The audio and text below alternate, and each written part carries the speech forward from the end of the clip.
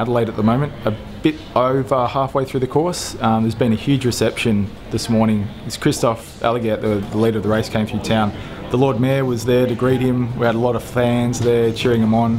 It was awesome to see riders escorting Christoph out of town on the way up Green Hill Road. What's up, Alan? How you feeling?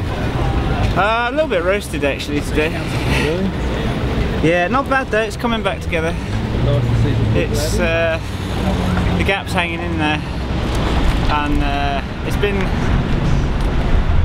been down a bit more, and then I had some trauma this morning, so the gap didn't move.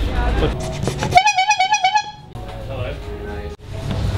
The strangest thing is you're alone, and then suddenly with people, and they want to talk, and it's good, and I want to talk, but then you sort of you're multitasking, but you're not.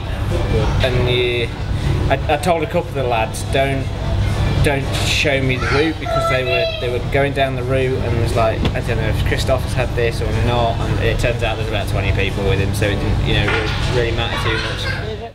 There's a confidence on the bike more than there is in my day-to-day life. The bike's kind of my outlet. I do have my own challenges in the day-to-day kind of scenario, and like it's not that I don't have that motivation and drive off the bike. Like, I guess you can't be like that all the time. You got to have ups, you got to have downs. I can be a very hyperactive person, I can be a very energetic person, but there's got to come a period where there's downtime and winding down. I don't know. Maybe I feel safer on the bike.